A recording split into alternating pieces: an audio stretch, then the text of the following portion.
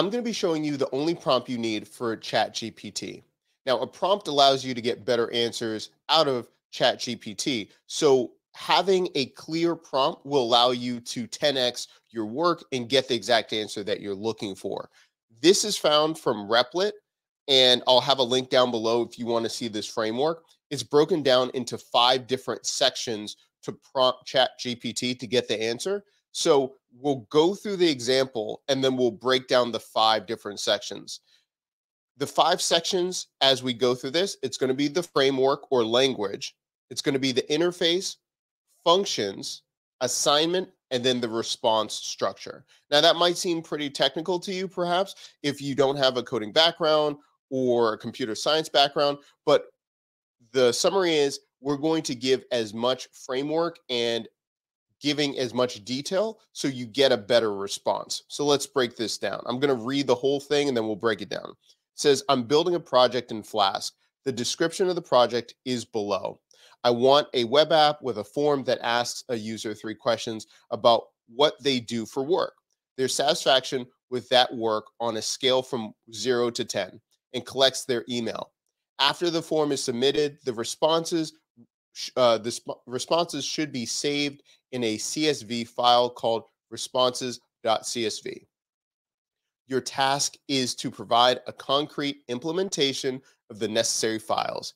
In your response, provide all the code for each file separately and include the file names above the respective code. So we're going to break this down for a second. Okay, so the first section at the top says, I'm building a project in Flask. So that's the framework. So for yourself, you should be giving at least a sentence to give the framework for ChatGPT to understand what you're doing. What is your mission?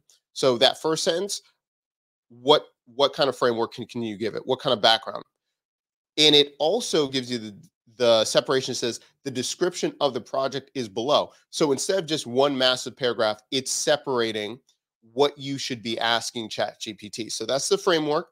The second mini paragraph is where it talks about the interface. So what is the interface? It's letting ChatGPT know that you're trying to create a form with three questions. So your interface, what are you looking for? What is going to be the format that you are trying to create it with? Do you have one? The next portion is talking about the functions. Responses should be saved in. So right there, you're giving you're giving ChatGPT the format that you want your answers. Right now, we have also another section where it says the response structure, but the function right here, responses should be saved in a CSV file called responses.csv. So it's giving it more. It's giving more framework right there. The last paragraph is talking about the assignment. It says, and this is the assignment to ChatGPT. It says, your task is to provide a concrete implementation. So you're now telling ChatGPT the one thing that it should be doing. And then the last portion is the response structure, where it says, in your response, provide all the code for each file separately. So now it knows, should I just, tell all of the answers? How should it be separated? You're telling it exactly how it should be structured, and then it gives it more details and include the file names above the respective code.